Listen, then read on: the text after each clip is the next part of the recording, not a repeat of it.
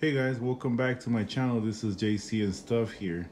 Today we're going to be looking at a Canadian maple leaf coin. This is a gold coin of about 1 ounce, 1 troy ounce of pure gold, or at least the closest to it, which is 99.99%. And we're going to be testing the authenticity of this coin. Again, we're going to be comparing to the values that this coin is supposed to be. And we gathered some information from the Canadian Royal Mint website, and also the American Precious Metal Exchange, their website as well. And we also gather some more information from the Provident Metals webpage as well. So, brief history on this coin. This coin was originally minted or began to be minted back in the 70s as a result of the demand for gold bullions back then. I'm not going to go into detail as far as the history. We're just going to focus more on the authenticity of this coin. We're going to try to prove that this is in fact made up of gold. And then to do so, we're going to be using the same method we've been using up to this point. We're going to be using the same tools. We're going to be using this electronic caliper. We're going to use our scale with capacity of 100 grams and a graduation of 0.01 grams.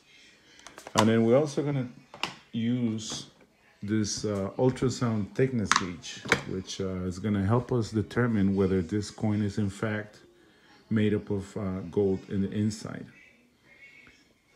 Again, I looked up the specifications in the Royal Mint webpage, the Canadian Royal Mint, and here they are.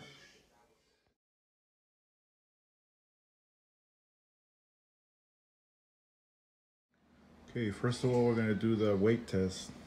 This coin is supposed to be about 31.11 grams. So let's see how that does. And it's about 31.13, fairly close. Let's do that again. Again, make sure your scale is there. 31.13, 31.13 rather. So yeah, it's pretty well within the range. Yeah. 31.13. Okay, now we're gonna do the dimensions test. For that, we're gonna use our caliper. Let's make sure that our caliper is set at 0 before we use it. There it is. Okay, so now this coin is supposed to be about 30 millimeters in diameter. And there you have it, 30.02 millimeters. That's fairly close considering that, I mean, our tools might be might not be the most accurate, or this coin obviously might not be perfectly 30 millimeters all around, but it's fairly close. It's like within 1/10 of a millimeter, so that's a pretty close margin error. If you get like something like 31 millimeters, then that should be a concern, or 30 or 30.9 or something like that, then it should be a concern. And then the thickness at the edge of the coin should be about 2.8 millimeters. Again, make sure this is set at 0. So 2.81, that's the thickness at the edge of the coin. And we can measure in another part of the coin just to make sure. And there you have it, 2.8 millimeters at the edge of the coin. Now, obviously, the inside of the coin is going to have a different measurement. As you can see, there's sort of like a bevel along the edge. So the inside is going to be a little bit thinner, obviously, and the thickness along the surface is obviously going to change as well because of the engraving. So let's see what else can we do. For this next volume test, I've set up a mechanism where I can just drop the coin into a water cup like this to measure the volume that is this of the water displaced by it, and therefore measuring the volume of the coin itself.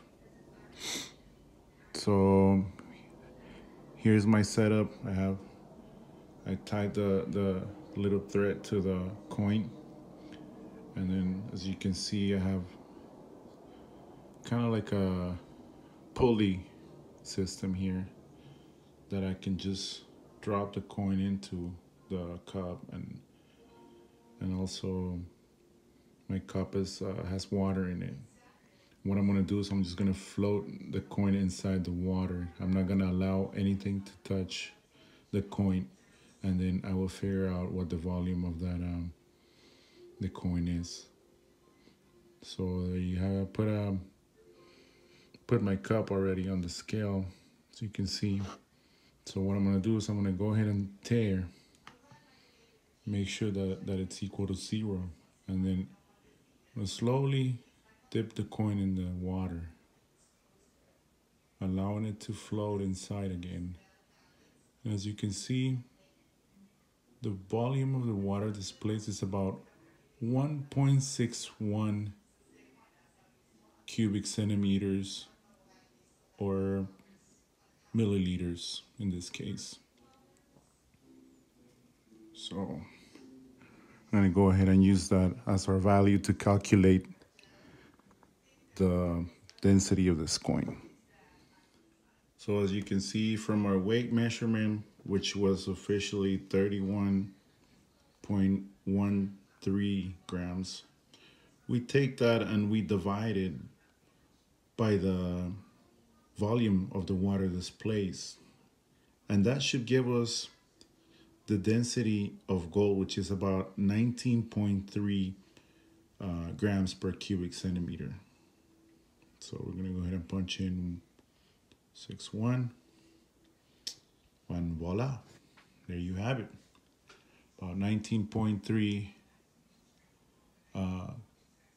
grams per cubic centimeter. That's our volume for this coin.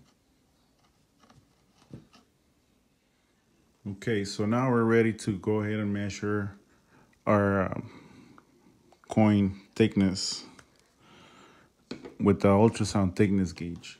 This device sends out an ultrasonic wave through a metal or whatever you want to measure. And then in this particular case, I've set up the value to 3,240 meters per second, which is the speed of sound through gold.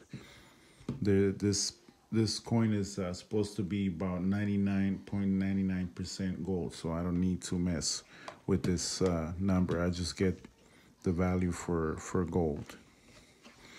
Whereas my other coin, the 50 peso centenario in my previous video, that coin was 90% gold and 10% copper. So that one in particular, you need to put a different value to measure the thickness of it.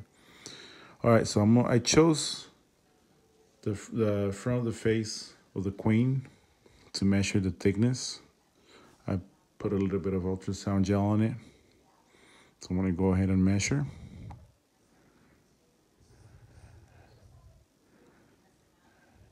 And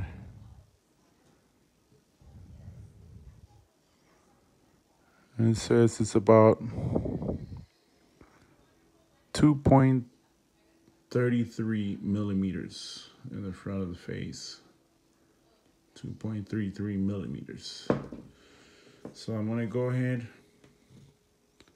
Now I'm gonna go ahead and measure with my digital caliper, and I'm going to compare that measurement to it.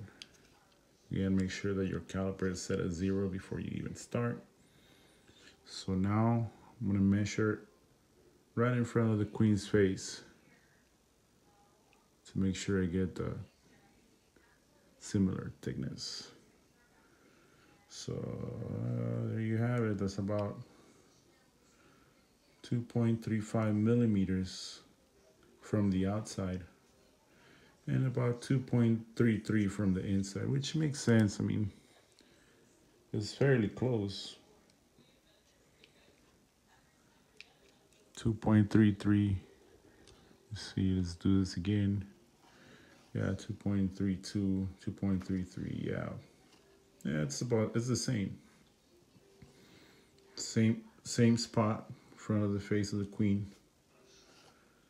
So again, you gotta remember that the surface of this coin all is gonna change in thickness as you go in different parts of it.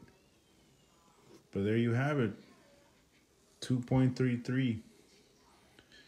And we can do a few more tests just to make sure that it in fact is gold. Again, we can do our magnet test, and then if this is a neodymium magnet right here, so this is a very useful tool as well. But as you can see, there's no magnetic to it. Also, you can also do the ping test as well, just like we did in our previous video. You can find a surface like this and then just gently tap the coin, and then you can hear the ping.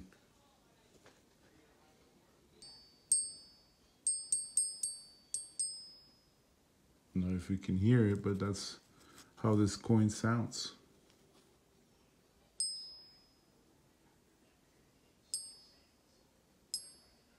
Again, if it was another metal with a higher speed of sound, it would sound something like this.